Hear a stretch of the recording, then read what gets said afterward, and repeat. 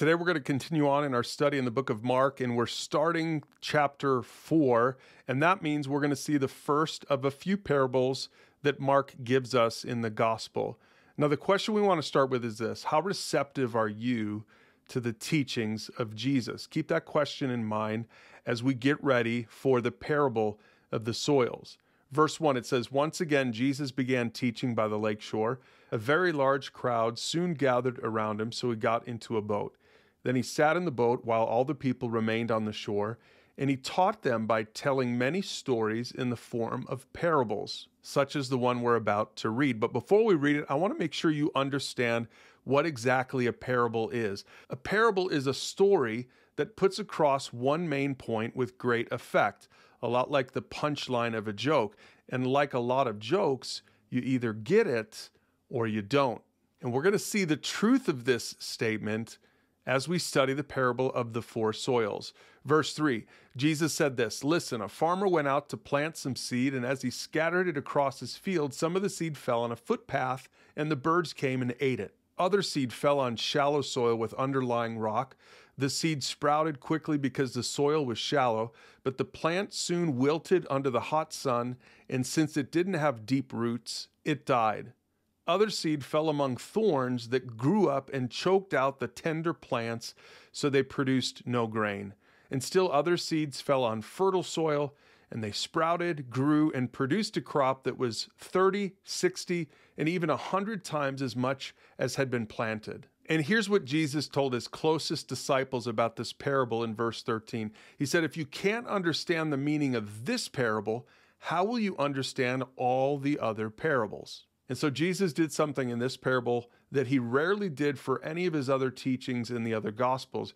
He explained the parable. He broke it down part by part. He said, the farmer plants seeds by taking God's word to others. And so the farmer is most immediately Jesus, as he's bringing the message of the kingdom to the people of his day.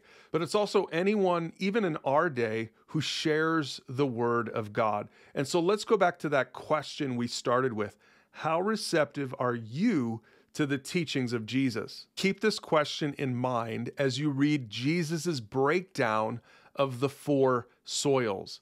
Here's what he says in verses 13 to 20. He says, "The seed that fell on the footpath represents those who hear the message only to have Satan come at once and take it away. This is the person who has a heart like concrete.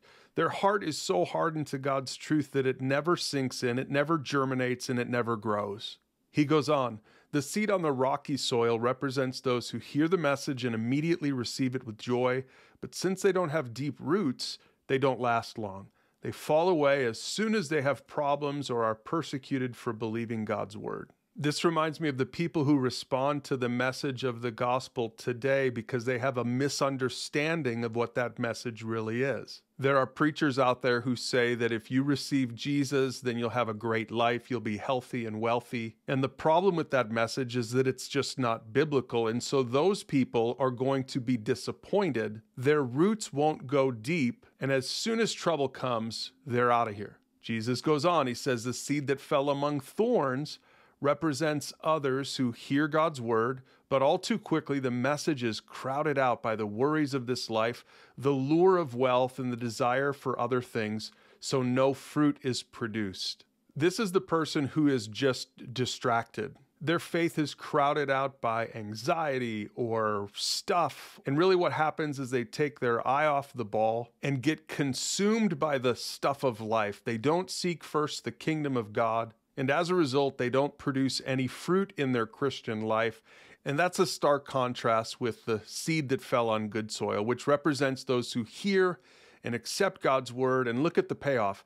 They produce a harvest of 30, 60, or even 100 times as much as had been planted. And notice the picture that Jesus paints for us, that the goal is that someone becomes a disciple maker. Like that's the real litmus test to see how receptive you are to the gospel message. Which message have you heard? Is it that God will give you a great life, or is it that God has a mission for you in life? This is what Jesus is trying to get across. And maybe it would be helpful to put this in a visual chart form. the footpath, the rocky soil, the thorny soil, and the good soil. And look at what Jesus is saying.